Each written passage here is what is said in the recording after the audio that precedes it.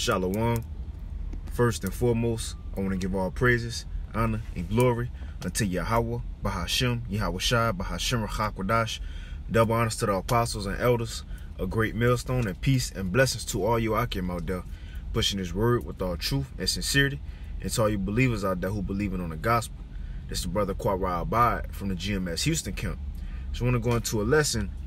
I was on my way to the plantation this morning, man, and listen to a couple videos, news videos, and it's all bad news. It's all bad news for America. It's not gonna get better. It's not gonna get better for America. It's impossible. You see? It's impossible. First and foremost, why? Because it's written within the scriptures that America has to fall before the kingdom of heaven be set up, right? Before the Son of the Most High, whose name is Yahweh Shai, not Jesus Christ, when He come back at His second coming, you see, and set up His kingdom, no other nations or no other kingdoms will be ruling at the time of the Son of the Heavenly Father's kingdom, man. Only Yahweh Shai and the Israelites will rule, you see. So clearly America have to fall, man. There's no hope for America, So I just want to hop into a couple precepts. I only got, just a few. And I want to play this clip from Christopher Green over there at AMTV. And he an Edomite, but just the thing, it's beautiful because even these Edomites who so gung-ho about their America, right? The red, white, and blue, you see, the stars and the stripes, you see, who got all the American pride, they even know, you see, they even know, man, that America is done with. Matter of fact, that's gonna bring us to our start of scripture, man. They even know America is over with, man. They know their time to rule is over with. You see, so I'm gonna play a little clip from him, probably a couple, like 30 seconds, 40 seconds, then, get into these scriptures. But real quick, this Revelation 12:12. It says, "Therefore rejoice, ye heavens, and ye that dwell in them. Woe unto the inhabitants of the earth and of the sea, for the devil," which is the physical counterpart of Satan, right? The devil is the so-called white man, as it is written in 2 Thessalonians 2. You see? The so-called white man coming is after the working of Satan. So the devil right here is talking about the rulers of the current earth. The earth is given into the hand of the wicked, man, the Edomites. So it says, "The devil is come down unto you having great wrath." It's going to tell you why. It says, "Because he knoweth, right? He knoweth that he have but a short time," man. So the white man about to show his true colors. In other words, the devil about to show his horns, man. He been setting himself up like he is God, like he Jesus, like he just the ultimate, the proper, well-mannered, nation on earth. Well, no, the white people are the base people on earth, man. And now that they see they're about to lose their rulership, what are they going to do? They're going to get their blessing, which is the sword, which is the weapon. They're going to get their blessing and fight for their kingdom, fight for their blessing, man. You see, he know he got a short time, so he about to go all out, But the point is, it won't happen. There's no hope. It's already written within the scriptures. You see that America have to be destroyed, man. Right? And this one scripture right here prove it. And I'll play the little clip, and then we'll get some more precepts. But this one scripture alone prove America will not go back to normal, man. America will not be made great again. You see? This is Jeremiah 51. And I'm going to start at 7. It says, "Babylon have been a golden cup in the Lord's hand." Now, in the scriptures, we know it was an ancient Babylon during the time of Nebuchadnezzar, man. But you have to remember, Isaiah 47 speaks of a daughter of Babylon. So Babylon, you will have another kingdom, right, in the likeness of Babylon, man. Which also in Babylon means confusion. Now, what nation on earth, you see, breeds the most confusion, man? America, right? And by America, it spread this confusion across the four corners. You have homosexuality, all these abominations, so on and so forth, man. But so this Babylon is talking about America that we're reading about. Matter of fact, let me grab that real quick in Revelations, because what it said in Jeremiah just now. We're going to go back to this Jeremiah.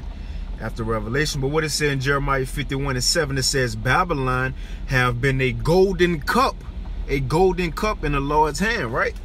You see, it says that made all the earth drunken. The nations have drunken of her wine, therefore the nations are mad, right? All these nations have been taken after the ways and the customs of America, man, leaving their ancient customs and starting to act like America.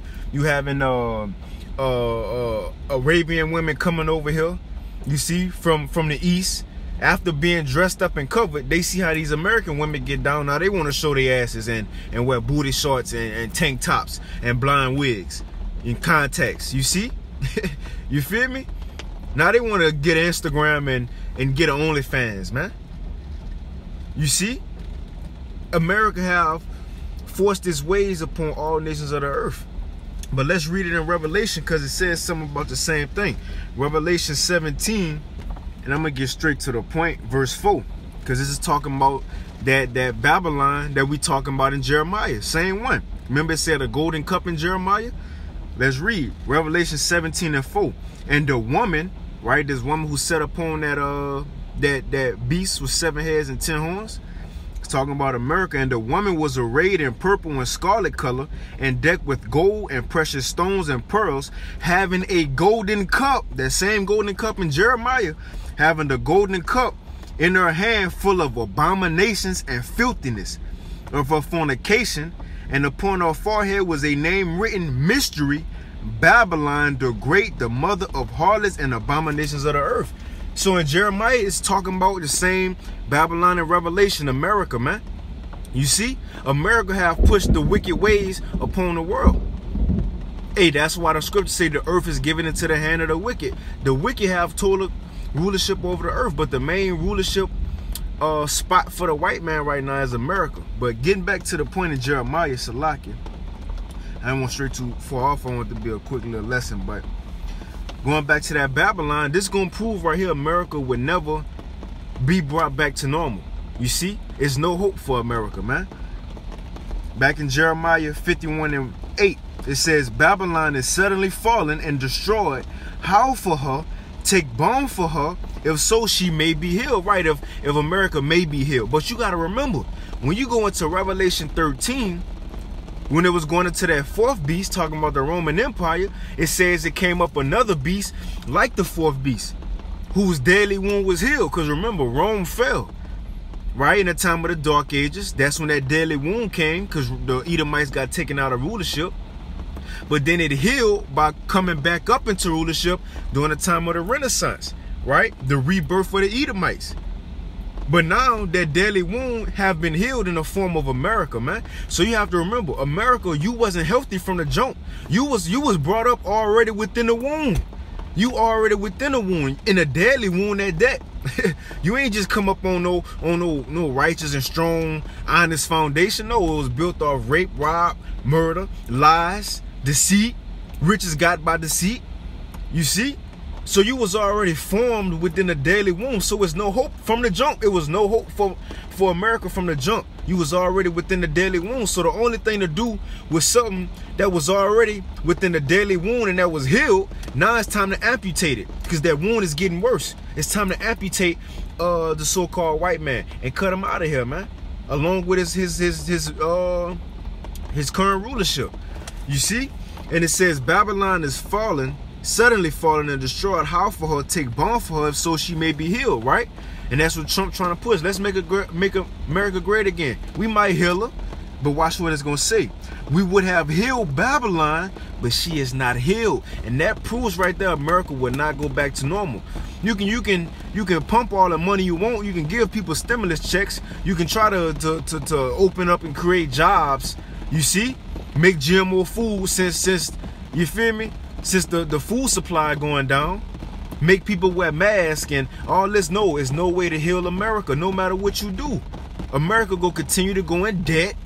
You see, go continue to get worse and worse and worse, man. You see, right? I'm gonna continue.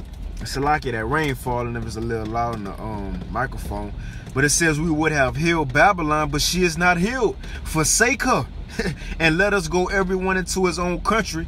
For her judgment reacheth unto heaven and is lifted up even to the skies, man. You see? Because America about to get that judgment, man. It's time for America to pay, to get paid back for what it's done on the earth, right? But I'm gonna play this quick clip from Christopher Green, because even he know it, and he a America lover. You know what I said? Nigga lover, he a America lover, man. Right? Because this is his kingdom. But even he know what's going down. I'm gonna play it real quick.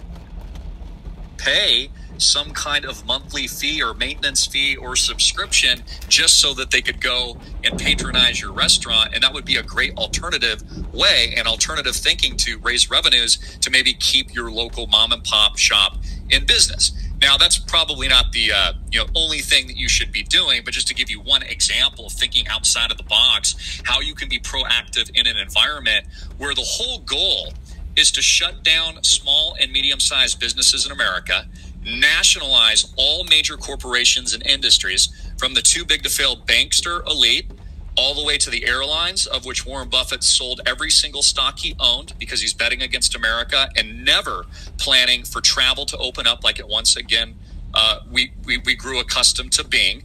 Europe is very much considering a ban on all incoming Americans coming into European nations. So there's no sign of things opening up again like they once were ever. And I talked about this is just like the Patriot Act. Once they put in this draconian legislation. Woo, you see that? He said once they put in the draconian legislation. Now watch what he about to say. Because he about to say, remember with 9/11, right? 9/11, that brought what, more security in airports, you know, because it said, you know, Al-Qaeda, whoever broke in with a little butter knife, took over a plane, right, and crashed into the Twin Towers. So that brought forth TSA in the airports, and that's permanent. So he about to say, just like TSA is permanent because 9/11, he gonna say draconian laws and tracking and tracing go be permanent because of the coronavirus. Now what's gonna make that permanent? The RFID microchip. Listen in. It's there permanently, just like TSA is a permanent relic of the post 9/11 events. COVID will be a permanent relic of data tracing, geolocation. Data tracing. How they gonna trace you? Putting a chip inside of you, the RFID microchip, which is the mark of the beast. And don't take it. He said tracing. They gonna know where you at. They gonna know if you know got the updated vaccine, so on and so forth, man. All by the chip. And immunity passports, temperature checks. Immunity passports. Are you up to date on your vaccines? You can go ahead and go through. You see? Play it back a little bit. COVID will be a permanent relic of data tracing, geolocation, immunity passports, temperature checks, forced testing. You may or may not have the option, etc. In fact, they just announced in the state of Hawaii today, the governor out in Oahu said that in addition to a 14-day quarantine policy, they're now going to create another option, of which if you swab yourself with one of those big sticks down your nose, and who knows what's on those things, if you test negative, even though statistically there's a lot of false positives on those same tests, then you won't have to quarantine. So you're actually getting two options. But again, the point is nothing will ever be the same again. You heard it? The economy. Nothing will ever be the same again. And this is the thing. Edomites think, well, we still going to be ruling. America's still going to be here. It's just going to be like for the next couple years, we got to wear masks. For the next couple years, we're going to have to get tested and vaccine. And our kids going to have to get vaccine and wear masks to school. You know, your graduation, you're going to have a hat on with the mask on. No. That's not what this going to. They think their houses shall continue forever. No, it's going to get worse and worse. It's going to be something worse than the coronavirus. It don't end here. It don't stop here. This is just the beginning. This is just the beginning. Just like the first thing Moses and Aaron did in Egypt, they threw the staff on the ground and turned into a snake. The coronavirus is just a staff being thrown on the ground and turned into a snake. This is the first miracle and first plague of the Lord, man. You feel me? They don't know something worse is gonna happen. You gonna wish the coronavirus was here in that day. You gonna wish that all you could do is get a swab stuck up your nose, man. It's gonna be worse in that day. You see? Let's play it, man. In the United States will never be the same again. Ever. These draconian restrictions and more taxes are coming down the pipe. Draconian restrictions was going to Revelation 13. He had two horns as a lamb, right? Democrats, Republicans, they seem like they want to help you. They humble themselves like they want to really help the people. But it says two horns like a lamb, but spake as a dragon. Draconian laws, man. You see? Unrighteous decrees. Like as a result of the virus, and it's going to be with us for generations. It's never going away. Again, this will affect our children and grandchildren's future. All right, see, he think we gonna be around that long, but man, no, America is at its end. America is at its end. Remember, Jeremiah just said it's impossible for Babylon to get healed. Said we would have healed it. We would have made it great again, right? The bailouts would have brought the economy back. You see, we would have made the stock market better, right? We would have provided more jobs. We would have taken the homeless off the streets. You see, we would have vaccinated everybody so we all could be healthy. But guess what? None of that's gonna happen, man. It gotta get worse. Matter of fact, Ecclesiastes 12:3, it says, in the day when the keepers of the house shall tremble, it's talking about the elites, right? It says, and the strong men shall bow themselves, and the grinders cease. The grinders cease. Talking about these jobs being shut down, these companies being closed, man. People losing jobs. You know, you go to work, you say, shit, I'm on my grind, man. I gotta, grind to get mine. Shit, you grinding for your money. Well, when you go to work, you grinding. But it says right here, the grinding go cease. And we seeing that 40-some million people in America is jobless, unemployed. It's ceasing, and it's gonna cease even more.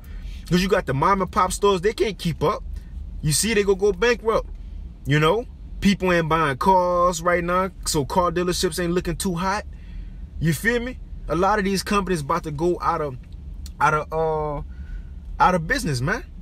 Putting the boards up, so on and so forth. With the protests, people damaging and breaking business, so on and so forth, man. It's gonna get real bad out here. It says, when the grinders cease, because they are few, there's only a few people left working right now.